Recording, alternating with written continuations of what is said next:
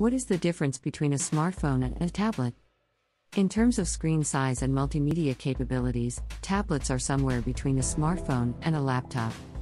Smartphones are mobile devices that have the functionality of portable computers, but in a smaller form factor. Mobile phones were the only means of communication we had a few years ago. Smartphones, such as the iPhone or Blackberry, were the current fads. Then came the iPad, a new product from Apple that ushered in the tablet era. Despite the many similarities between tablets and smartphones, each gadget has its own unique set of capabilities that have contributed to its growing popularity. Android and iOS are two of the most popular platforms for tablet computers and smartphones.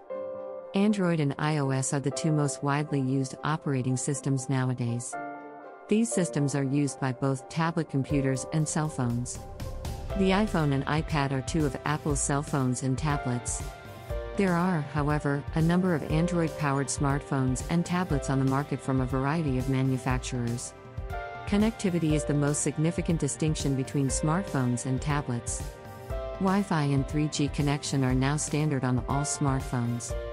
A Wi-Fi signal and 3G networks indicate that they are able to connect to the internet, as well as utilize the 3G networks to communicate with one another. Tablets, on the other hand, are limited to Wi-Fi. Some tablets include both Wi-Fi and 3G connection, although they are more expensive. Tablet. A tablet computer is a compact, handheld computer that does not have a keyboard or a mouse as external input devices. Rather than being a laptop or a mobile phone, a tablet is more commonly known as a computer tab or a computer tablet. When a person requires a mobile workstation or a mobile phone, the item itself becomes a significant asset. It sports a touchscreen display and is slimmer than other electronics. This is one of the most versatile goods on the market, thanks to its preparation circuit, sharing presentation, and rechargeable battery. Additionally, the cost of these devices is cheaper than the cost of their predecessors. Physical consoles are absent and their sizes are smaller than journals. Meanwhile, the sizes look larger when compared to a mobile phone's display size. In April 2010, Apple released the iPad, which became the first tablet on the market and went on to be well praised. Since then, a number of companies, such as Android and Windows, have adopted their methods. It offers a wide range of options, but the most common is Slate, which starts at 6 inches and goes up to 10 inches. Slates, on the other hand, are larger in size and may be found in a range of sizes, from 7 to 8 inches.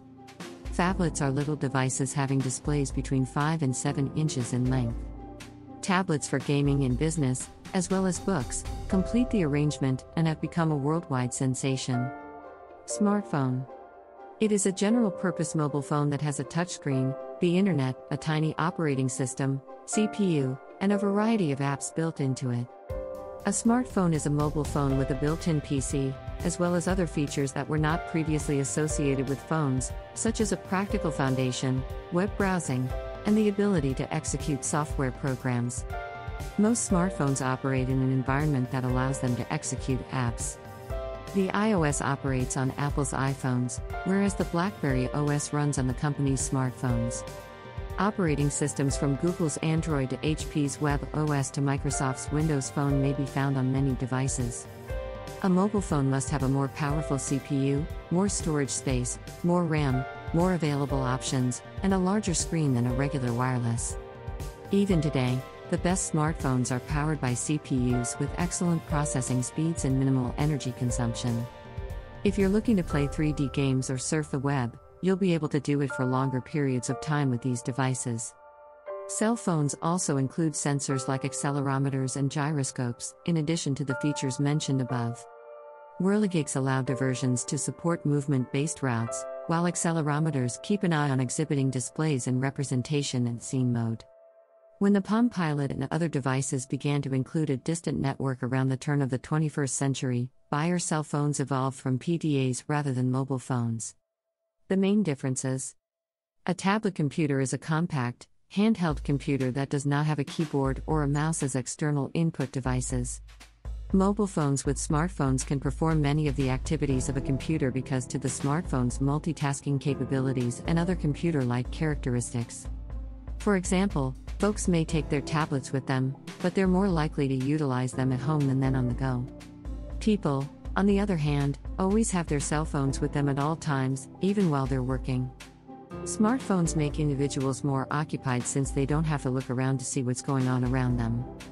Tablets, on the other hand, are more often used by those who are able to sit back and relax. Tablets may be utilized for a wide range of tasks in businesses and educational institutions, including instruction and documentation. Smartphones, on the other hand, can only be used by the user and cannot be shared with others. The input and output are always done through the touchscreen of a tablet. On the other hand, some mobile phones still include keypads for entering data into the device. Most smartphones now include GPS, a GPS, Edge, and GPRS built in, making them capable of being used as a smart navigational device. It's possible to keep a lot of data and media on the smartphone. With 3G or Wi-Fi, they may access the internet at high rates and download and upload files. They may be used to access the internet, snap photographs, record movies, talk with friends, and participate in social networking. Video chatting and video calling are made possible by the dual cameras on these devices. Mobile devices, such as smartphones and tablets, may perform many of the functions of a desktop computer. These computers can accomplish almost everything that desktop and laptop computers do because of two core CPUs and operating systems. Only a smaller screen and the inability to play CDs and DVDs limit their computer capabilities. Many of the functions of smartphones and tablets overlap. For the most part, cell phones can make calls, but tablets are more recognized for their mobility. Comparatively, tablets are renowned for their bigger displays and more user-friendly interfaces for online browsing, social networking, and streaming videos on demand.